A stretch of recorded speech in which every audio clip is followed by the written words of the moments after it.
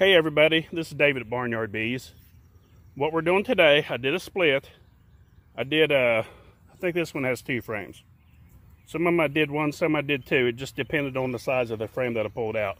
If it had a lot of bees and a lot of capped brood, I did 1. But this one, I believe it's got 2, because it's got a honey frame here and a frame to cap brood. So what I'm doing, I'm installing a queen.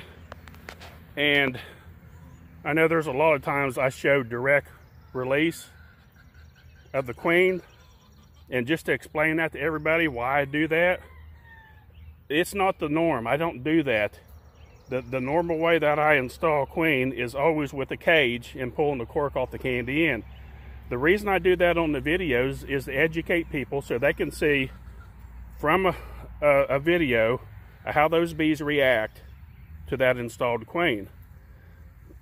Their reaction as far as accepting it and their reaction as far as rejecting it. Well, look, I'm sorry if that butt hurt a few people, and that's exactly what it did, because some people just completely got really tore up that I put a queen through that much stress. But look, in my opinion, if you're that butthurt about a queen, you don't need to be into beekeeping, because there's gonna come times where you got to pinch queens.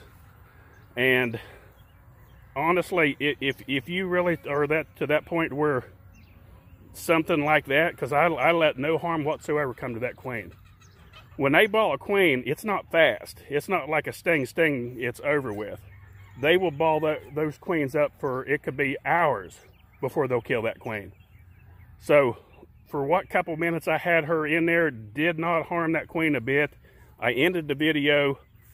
I got her out, put her in a cage, and she was fine. Introduced her into another colony, finally found a colony that did accept her. So I just want to explain that, but the people that get tore up about that, look, I do this for educational purposes. And if it'll save queens on 100 other people's colonies, because when they introduce queen and they see how they're acting, or they open their hive up after the queen's been released from the cage and they notice that there's a ball of bees in the bottom of the hive, that they can get out and save it. This is the reason I do this. But anyway, now that I said all that, I'm going to install a queen the normal way, just like you normally do, just so people get an idea of how we do that. If you've never seen that, because I've not done that in a while, I've not showed people in a while how we do that, because all you've seen me do is really direct release. But here's your queen in the cage right here. Now what you do, for new beekeepers, people that don't know, you got a candy end here, and it has a cork on that side. You got a, what they call direct release here, and a cork on that side. You open this cork, she can come out immediately.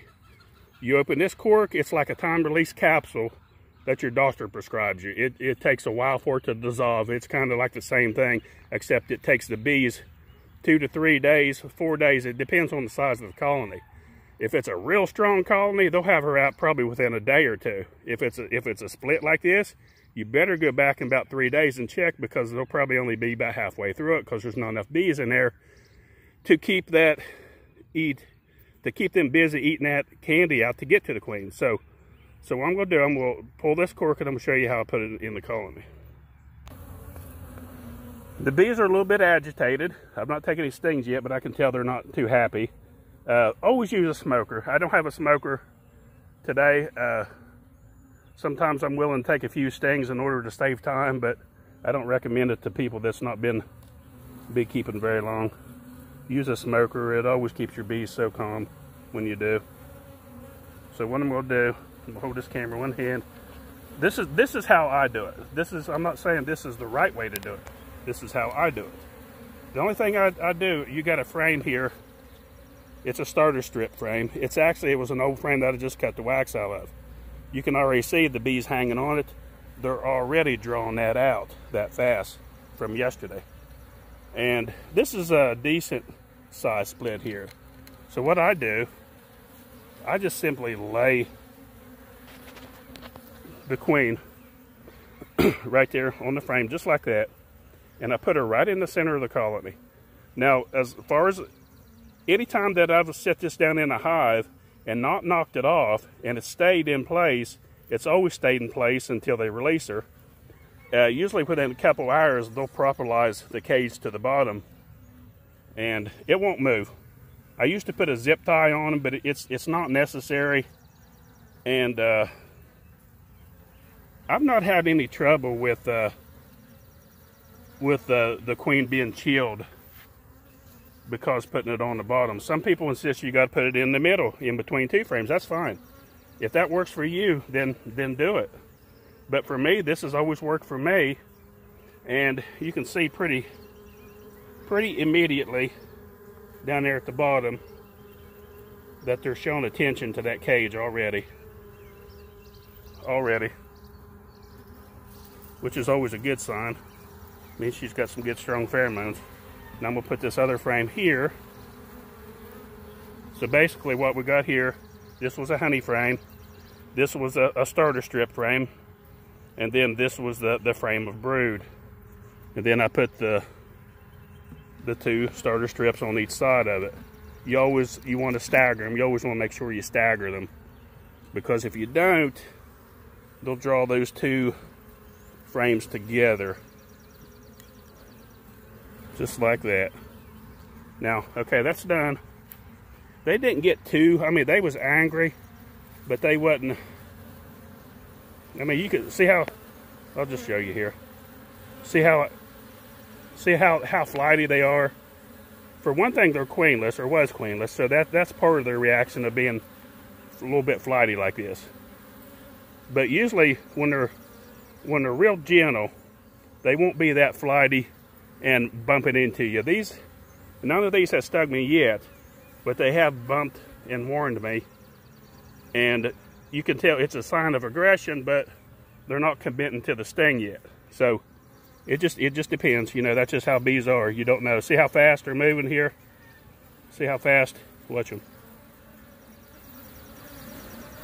I'll probably get some negative feedback by doing this. See how they're doing? One did get me right there. Right there on the tip of the finger. It's when I show stuff like that, it's just to educate people so they'll see it.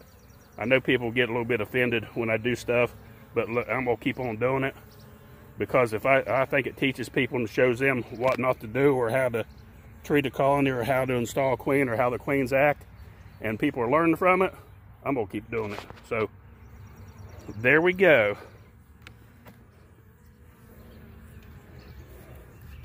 So we'll put it back on just like that. I make sure, you know, everybody's got different ways of marking their colony that's got a queen that needs release. So this is one that needs released.